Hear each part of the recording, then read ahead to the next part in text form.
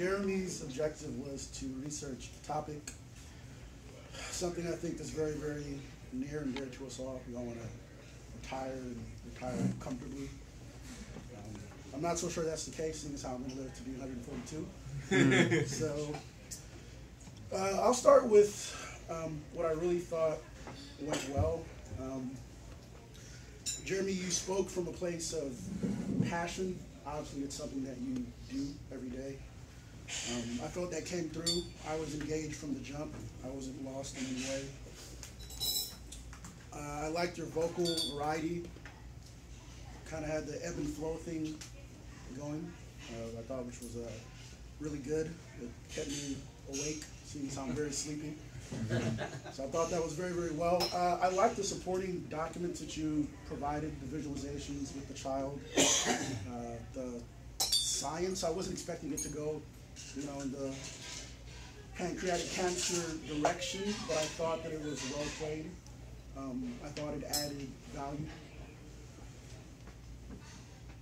I thought you were very, very, very clear in what you were trying to get across, in the sense that we're all going to live a long time. We need to be aware of the fact that, retiring at 65, expecting to die at 80 or 85 is not necessarily the status quo.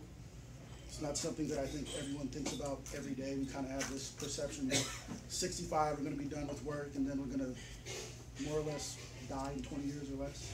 That sounds kind of morbid, but I think maybe that's how most people think. I kind of do. Thought it was well organized. But one thing that I wanted to see was more emphasis kind of on the numbers.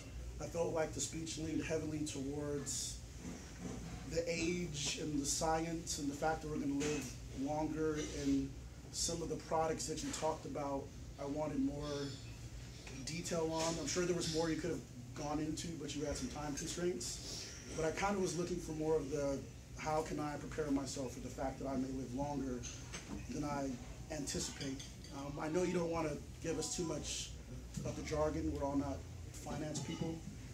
But I felt the way of the speech kind of leaned more towards the age, let's live longer, but then what are we going to do about it?